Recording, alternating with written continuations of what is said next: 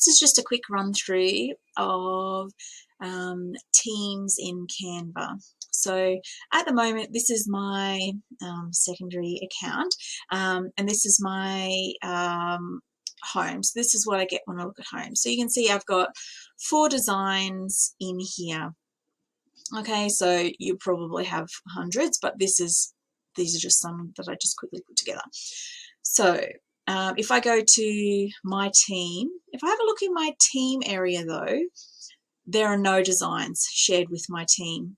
So people that I have invited to my team can only see what's in this team area. So in order to share things with my team, I need to go into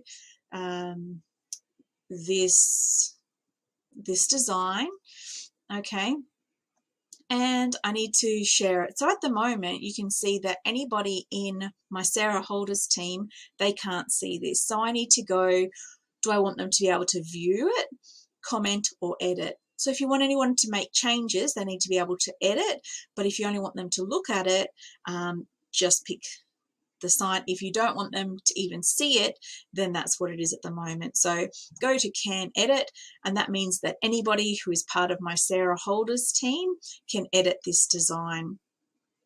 So that's done there. So now if I go back into my Sarah Holders team and refresh,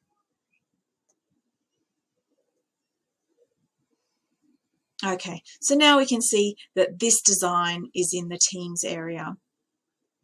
If I wanted to create a folder, I can do the same. So I might have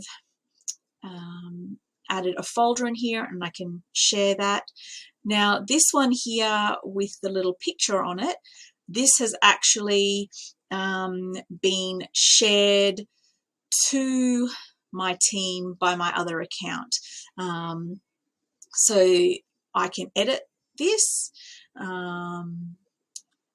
and now you can see that both of us, me and my team, so let's open up and have a look at what we can do here.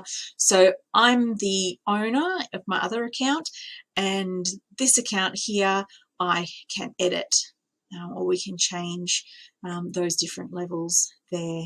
So that's the difference with Teams. Rather than sharing your Canva details with someone, having them on a team means you can just share specific things, and you get to determine what level of access that person has. I hope that's helpful.